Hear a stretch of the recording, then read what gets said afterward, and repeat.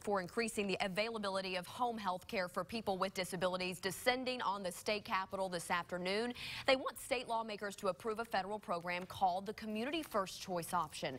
It would increase Medicaid funding to the state to help buy in-home care for 3,000 disabled people that are currently on a waiting list. It is very much an emotional issue for people because we've been waiting for so long for services. My son's been on the waiting list for 7 years.